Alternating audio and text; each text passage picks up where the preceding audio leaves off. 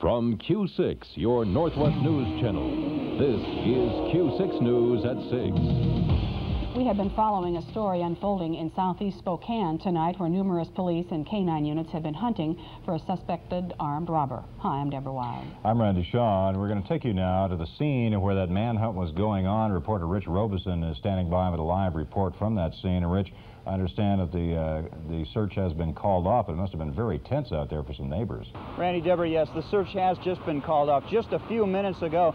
I'm standing right in front of the car. This is the car that the armed robbery suspect stole after a robbery in North Spokane. Police say the man robbed the store, then robbed a customer in the store, forcing him to lay down, and fled in the man's stolen car. Police spotted the stolen car shortly after that, gave chase, lost the car, and then found it again here. The suspect fled on foot. This is video we shot about an hour ago as police swarmed this neighborhood with their shotguns drawn, looking for the man. Neighbors were running scared into their houses. Sections of East 3rd and East 2nd were closed as police searched through the neighborhood. A police dog sniffed the car and did track the suspect until it got to the freeway where the scent was lost. Police say they will take this